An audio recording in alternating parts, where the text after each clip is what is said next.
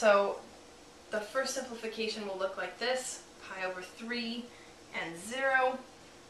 We'll have, keep everything the same on the top, 4 secant theta tangent theta d theta over, since this is squared, this 4 secant theta, that will turn out to be 16 secant squared theta.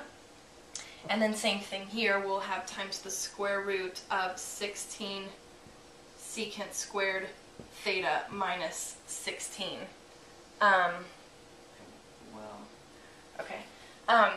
So that was our first simplification. Now let's go ahead and pull the 4 over 16 out in front. 4 over 16 is the same as 1 over 4. So we've got 1/4 out in front times the integral on the range 0 to pi over 3. I'm also going to cancel out 1 secant of theta.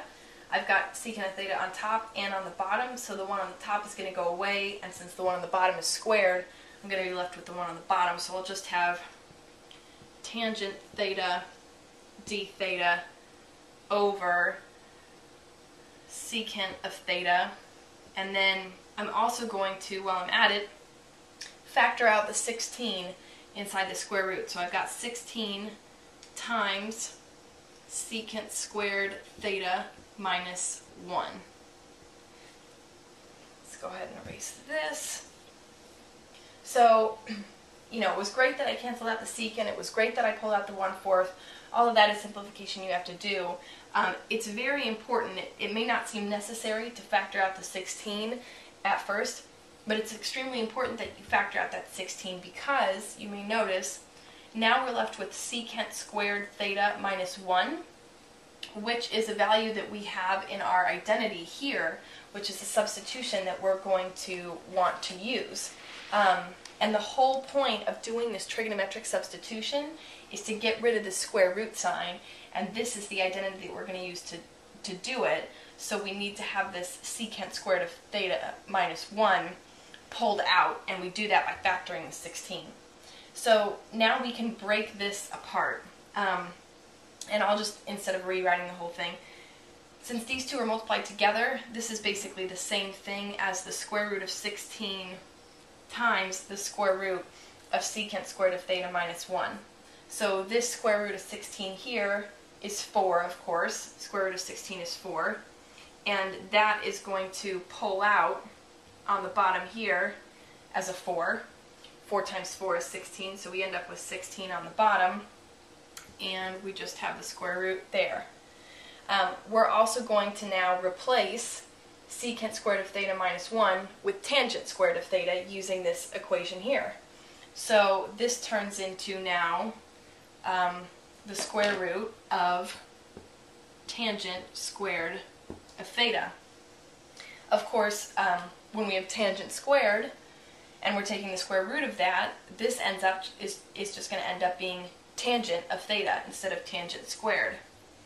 So we end up with tangent of theta on the bottom here. And now, as you can see, we can cancel out tangent of theta. So we'll be left with 1/16 times the integral on the range 0 to pi over 3 of 1 over secant theta d theta. And this is where we just start getting greedy. 1 over secant of theta is the same thing as cosine of theta. So we've got, I don't need to rewrite that whole thing for you guys. This is the same thing as cosine of theta. So we have cosine of theta. And as we know from the established formula, cosine, or the integral of cosine of theta is sine of theta. So we're looking at 1 over 16.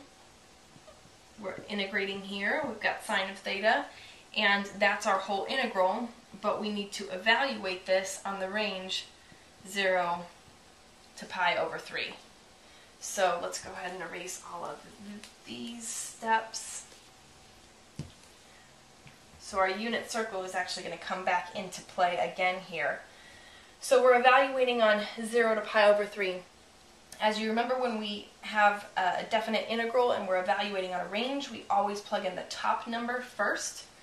So we have 1/16 sine of, and we're plugging in for theta, obviously, so we have sine of pi over 3, and then we always subtract, and we plug in the bottom number, 1/16 sine of 0, and that is how we evaluate the integral. So we've plugged everything in. Now we need to use the unit circle again to find sine of pi over 3 and sine of 0. Some of the calculators these days might just do this for you, but this unit circle is what proves it here.